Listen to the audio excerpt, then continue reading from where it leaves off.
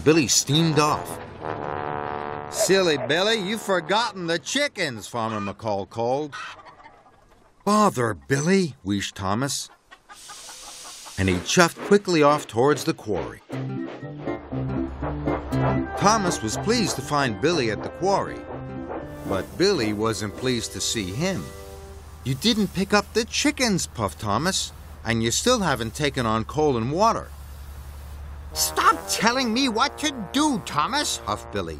"You are a very bossy engine." And Billy steamed off. "He's forgotten our oil," wheezed Mavis. Thomas was worried, and he raced off quickly for the depot. Thomas was pleased to find Billy at the depot, but Billy wasn't pleased to see him. Billy had backed up to heavy wagons of diesel oil. "They need diesel oil at the quarry, not the depot," tooted Thomas. "And you still haven't taken on coal and water." "Stop telling me what to do, Thomas," huffed Billy. "You are a very, very bossy engine." Billy steamed off without the diesel oil. Thomas was worried, and he chased after Billy.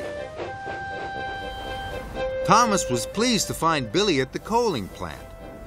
He was backing his wagons under the hopper, but he didn't see Percy there, and he biffed him right under the hopper. Percy was covered in coal from funnel to footplate. "Watch out, silly Billy," Percy peeped. "Oh no," tooted Thomas. "You must be careful when you roll under the hopper, and you must take on coal and water now." "Thomas," huffed Billy, "stop telling me what to do. You are a very bossy engine." Thomas was very unhappy. He didn't want to be called bossy anymore. "Do whatever you want, Billy," he wheezed. This made Billy very happy, and he raced off. Suddenly, Billy stopped. He had run out of coal and water. "Cinders and ashes," cried Thomas.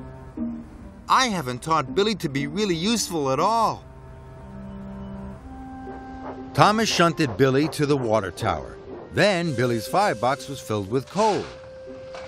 "I know you think I'm a bossy boiler," tooted Thomas, "but I've done all these jobs before. I can help you. Then no one will call you a silly Billy."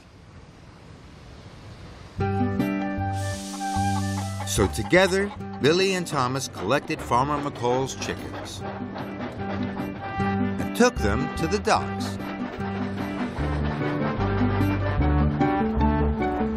Then they delivered the diesel oil to Mavis and Diesel at the quarry.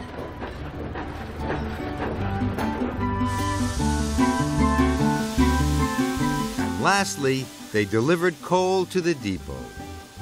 Thomas was very tired. "Goodbye, Billy," he chuffed. "Sir Topham Hatt will be very pleased you finished all your jobs." Thomas started to puff away. "Thomas," bubbled Billy, "you're not a bossy boiler. You're a really useful engine, and I really enjoyed working with you." Thomas felt very happy. Billy wasn't a silly Billy anymore, and Thomas had made a really good friend.